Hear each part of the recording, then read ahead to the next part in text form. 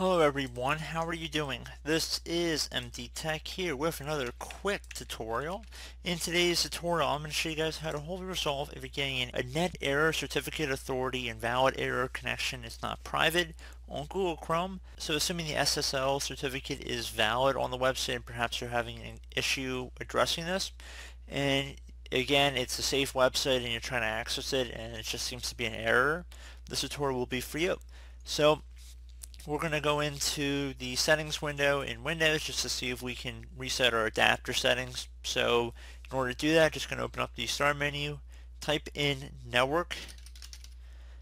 Best match should come back with network status. I'm going to left click on that.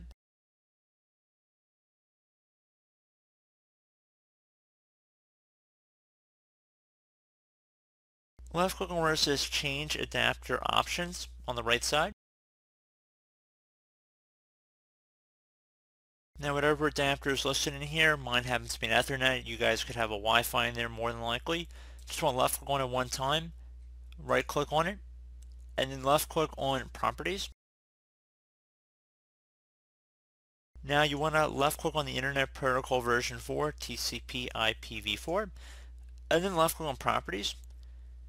So I would suggest if you're using some funky IP address, you try switching over to obtain an IP address automatically.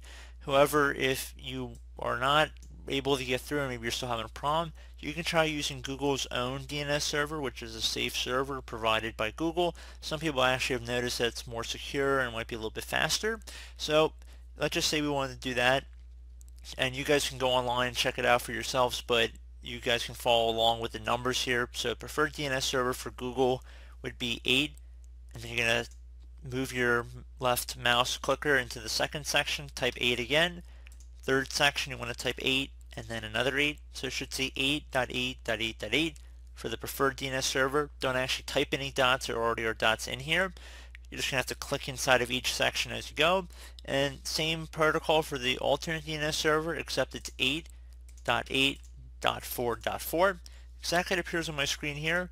Very important you type it in. If you ever made a mistake, you're always welcome to just go back to obtaining a DNS server address automatically. And then once you're done with that, left click on OK, click on close, and then I would suggest restarting your computer, and hopefully that should have addressed the problem.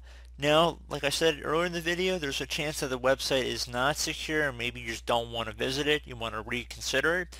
But this tutorial is if you're just running across this for any website, like you might be trying to go on google.com and you typed in the URL address correctly and you're running into this error, that means there might be something else going on, and that is what this tutorial is about.